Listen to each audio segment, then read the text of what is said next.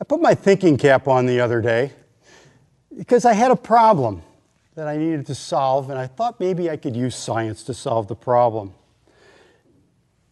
We have a number of demonstrations that we use where we need eggs that have been cleaned out. I don't like to use the word suck because nothing really sucks in science. It's kind of along the lines of succus impossibilis.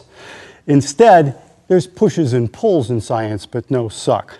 So I was trying to figure out a way to get the stuff out of the inside of the egg.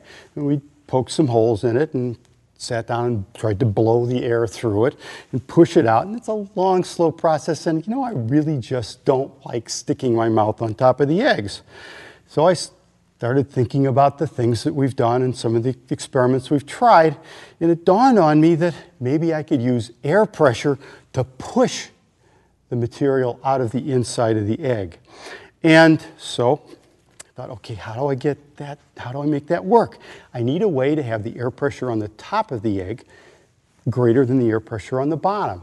So it came up with the idea that maybe I could create a little heat inside a flask like this one by dropping a flaming piece of cotton in there.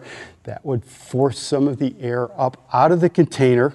And then when it cooled back down, if I stuck the egg on top, pressure would decrease inside the flask.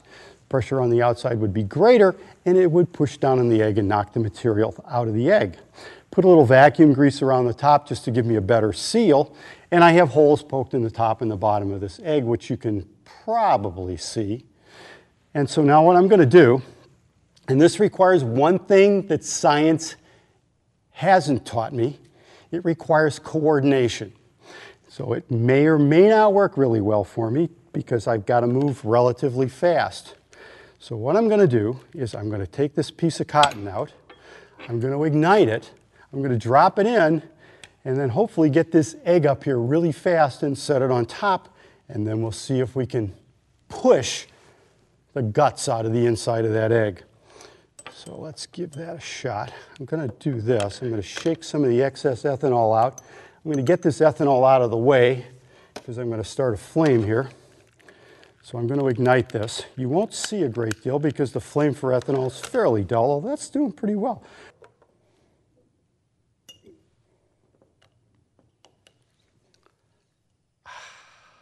Oh, that one felt much better.